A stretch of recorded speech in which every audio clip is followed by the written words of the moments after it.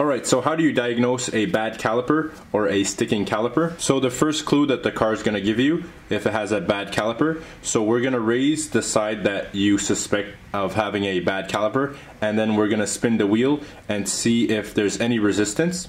So in this car, the rear left has a bad caliper, and as you can see when I spin the wheel, it stops after a few seconds. And then when I try it on this side, the rear right, so the rear right wheel will spin just a bit longer than the rear left.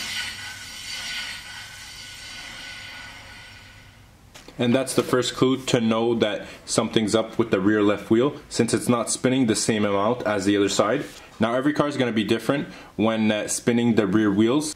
If you do have a rear diff with axles, then you're going to have a bit more resistance when spinning the wheel, so that could throw you off a bit. But for cars with no rear axles or a torsion beam or just rear tables, so when you spin the wheel should spin for a few seconds and then come to a complete stop. Alright, so the second thing we're going to look at now is brake pad wear. So as you can see, the brake pads on this side are almost completely worn out.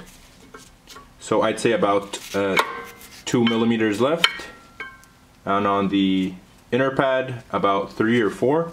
And if we compare it to the other side, the rear right, we got way more pad life left.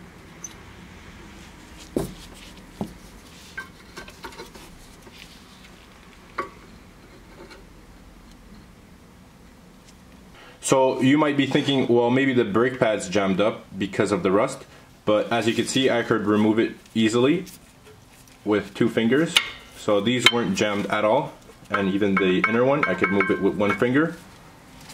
So that means they were moving freely, and that means that the caliper was squeezing them constantly. Since this car is only highway driven, I'm really surprised that it chewed up the pad that much. If your car is mostly highway driven, then your brakes will last a really long time compared to just city driving. And then you might suspect also that your guide pins are seized, but these guide pins came out nicely. So they're moving in the hole nicely, and the top one as well. So now the only thing left is to blame the caliper.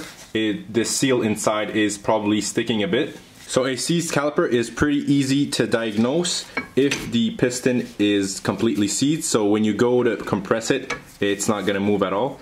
So the ones that are just starting to seize, you won't suspect a thing because the piston is just going to retract just fine. Like so, with minimal effort. So you might be thinking, well, this is a good caliper since the piston retracted, but probably what's happening is the seal inside is starting to go, and when it engages the brake pad, it won't disengage. Therefore, it's always engaging the brake pads and then just chewing them up. So it's always a good idea to periodically check your brake pads and see for and check for abnormal wear.